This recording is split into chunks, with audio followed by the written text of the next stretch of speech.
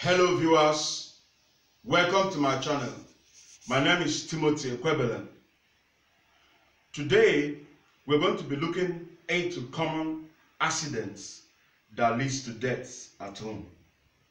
We find out most times parents are so careless that they leave their drugs, paracetamol, which I'm going to introduce the topic very soon in a few seconds. They leave their drug, mostly analgesics and some other ones, carelessly at home, and children most times mistakenly climb over and take this thing and ingest it, or swallow it or chew it thinking that it's sweet or chewing gum, and they get overdose, and the next thing is ambulance or sometimes death. So today we're going to be looking into what I titled Paracetamol, which is Acetaminophen, and Aspirin, Intoxication. So like I said, before I go on to explain what I meant by common accidents that result to death in most houses, I'll first of all define what is toxicity. Toxicity is a degree of an intake of a chemical or mixture of chemical that causes hypatotoxic to human organism that leads to death or leads to deformation due to the toxic in the overdosing of those chemical agents. You can see that most times you hear that a child has gone to take drug mistakenly and ingested the drug, and either the child is dead or the child is being rushed to the hospital. Sometimes it leads to paralysis, sometimes it damages them, sometimes it causes brain damage, sometimes the child will lose consciousness and only to be revived again in the hospital. So that's why some drugs will come with a label, literature, not even the literature, the label. On the label of the drug you see, keep away out of the reach of children. But most parents sometimes are taken by mistake, which I call not just accidental mistake, but due to carelessness. They leave their children, they are watching a favorite program on the television, and maybe they just finished taking the drug and they leave it on the table, and the child will sneak into the room and thinking that it's some sweet or some chewing gum and begin to ingest this drug. And you find out that the child has done what? Overdose, collapse. And only to find out by the parents or by the mother that the child has overdosed. Most times children die before the ambulance will come. They've overdosed themselves due to hypatotoxicity that is in the drug that has caused the problem of overdosing. There's a specific amount of dose a child should take, and there's a specific amount of dose an adult should take that will not lead to overdosing of drugs. Most times drugs like paracetamol and aspirin are classified under analgesic. Like I said, drugs are classified as antibiotics, antihypertensive, anti-ulcer, and different kinds of classification like analgesic. So under the analgesic, paracetamol is over-the-counter drug. You know, the doctor can prescribe you paracetamol, and you yourself, both paracetamol and aspirin, can walk over to the pharmacy and demand to buy aspirin or paracetamol without a doctor prescribing. And because of this, because you can walk up to the pharmacist and say you want paracetamol, and they just give it to you. Most times these drugs are abused. Sometimes a woman was given prescribed, she complained about pains and aches, and met the doctor, met the GP. She was prescribed a drug, paracetamol. She went to buy the drug, came home, kept taking it two tablets, 3 times daily, until she finishes the dose the doctor gave. Instead of her to report back to the doctor because she did not get a pain relief, she decided to go to the pharmacy and kept buying and buying bottles and taking paracetamol over a long period of time. For over about a year, she developed a liver problem. And also, she had a kidney problem as a result of paracetamol intoxication. So when they checked her blood level, they found that she had taken too much paracetamol. So too much paracetamol is not good for you. Apart from the overdosing, when you take it over a long period of time, it can damage your kidney, it can damage your liver. So we're looking at what paracetamol can do when we overdose it.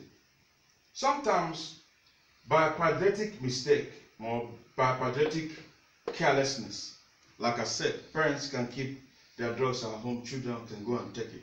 Sometimes by self-indulgence, mistakenly, somebody is taking paracetamol without knowing the implication of what he or she is taking. She'll just take the paracetamol thinking that I can get it over the counter when I feel headache or some pains, I keep taking it. You know, sometimes they overdose themselves. They don't know the amount of drug they can take per dose by daily. So that brings us to number 2 bullet point, which is paracetamol intoxication. So the adult dose for paracetamol, like I put it here, the adult dose is 1 gram per dose.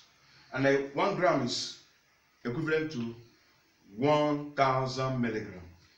So per dose, an adult can take up to 1 gram or 1,000 milligrams per dose. And the adult can also take up to 4 grams of paracetamol, which is about 4,000 milligrams. 4,000 milligrams per day. So anything exceeding this has become overdose. And the overdose of paracetamol can cause hypatotoxic, which causes liver cirrhosis or liver problem. People begin to have liver cirrhosis and so begin to have liver problem because the drug is hypatotoxic to the liver, to the system. Some people die as a result. Some people take up to about 10,000 milligrams of paracetamol per dose. Some take up to about 10,000 or 20,000 milligrams, 20,000 milligrams of aspirin per day.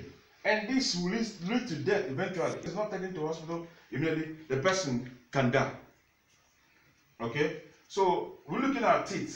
Some people commit suicide. Now, I talked about the carelessness and the paedetric carelessness. I talked about the self-indulgence when people take it. The next one, some people purposely take it to commit suicide. They take, more than 1 bottle that contains over 1,000 tablets of paracetamol and take it and swallow it and die.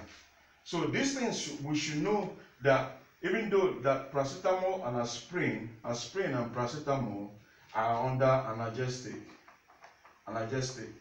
yeah, over-the-counter drugs. Over-the-counter drugs.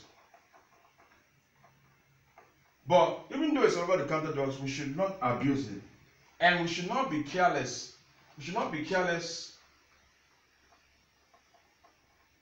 about these drugs where children are, because the children can take it. And when we're taking it, it should not go above this dose. You cannot go above it. Anything going above this dose, 1 gram per dose, has become too much and it can lead to death. Anything above this, that's per dose. Anything above in the range going up, like above 4 grams, has gone over 4,000 milligrams. It can kill you. So what is an overdose? Number 3. An overdose is anything more than the 150 milligrams, which is about 12 grams. Some people take up to 30 grams of this. You're not supposed to take more than 150 milligrams. And children, you see, you're not supposed to take 150 milligrams. Children are supposed to take less than 150 milligrams per dose. Anything above that, when you want to give a dose for children, it's by arithmetics. And sometimes dosing children is arithmetical. The doctor, sometimes children does not have a dose, and the doctors need to do some arithmetic to bring the dose to a certain level. Bring some arithmetics to put it. Okay? So we should be very, very careful at home when keeping the drugs. This is the lessons we need to learn common mistake that led to some vibrant, young-looking, strong children, beautiful children, to have that resulted to their death. Children who have been today the future of this generation, they didn't come to make it again. They died as a result of their parents' carelessness. So these are the things we should be very careful. If you're a mother, you should be very careful on how you keep your drugs. Not only paracetamol and aspirin, and other things as well. When it comes to children, try to take some dangerous things. That's why even in my house, apart from drugs and you see water littering about, you have to mop it, clean it so the child does not slip down and fall down and break their head. And dangerous things and dangerous weapons, so also is drugs as well. So it's not only mopping your floor, your tiles, and also removing dangerous things like hammer, chisels, and screwdrivers, and all those things that can injure children and razor blade. They also should be aware of the drugs, because those drugs kills immediately if the children get overdose. So we should be very, very aware of these common accidents at home. And because of carelessness in our parents, and some of our parents are very, very careless, to be honest. So the next one we're talking about is if somebody, an adult, take this overdose, you can see it here, what will be the treatment? If you are home, you find out that somebody has taken an overdose and has fainted and is about to die, what do you do to that person? First of all, you have to call an ambulance and let the people know that the person has taken an overdose of the drug. And when the doctor comes, the next thing they do is to do the one to give the person activated charcoal immediately, at once. Activated charcoal, you can see here. Activated charcoal.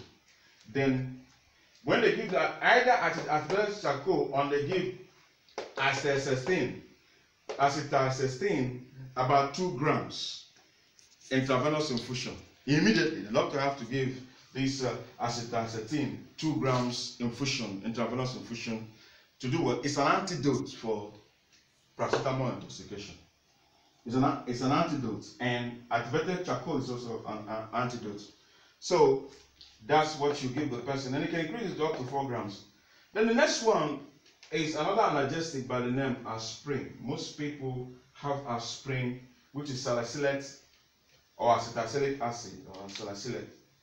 We say also an analgesic over-the-counter drug, like I said, over-the-counter drug.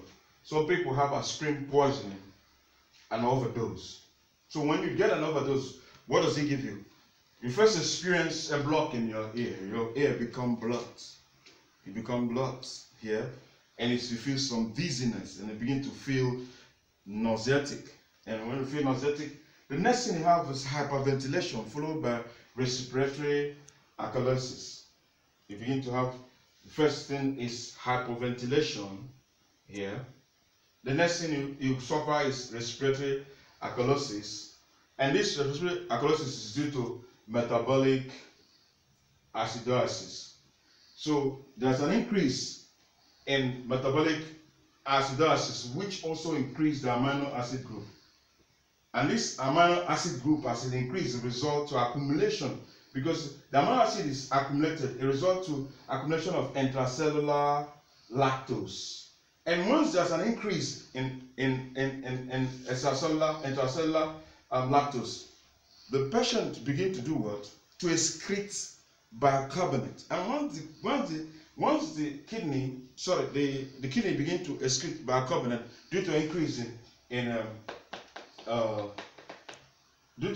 intracellular lactose, you find out that the kidney begin to have a problem because it's excreting it, and you begin to lose bicarbonate. And this can affect the kidney, and you can have a kidney failure. Thank you very much, because this is just going to be a brief lecture. I've talked so much about classification of drugs in my other videos. So this wasn't meant to be a long video. But having said this, I talked about, in summary to what I just said, I talked about paracetamol intoxication and aspirin intoxication. I talked about what is toxicity, paracetamol intoxication, adult dose and children dose, overdosing, what happens at home, and home accident treatment when you get it. I talked about aspirin as well, and how when you get aspirin overdose, what happens to you. Thank you very much for watching my channel. I appreciate you so much for your time you spent in watching this program. And I want to encourage you to subscribe to my channel, Timothy Ekwebelem. When you subscribe to my channel, Timothy Ekwebelem, you will get my video tailored to you inside your phone and your laptops and your mini tabs. Thank you very much, and God bless you. Amen.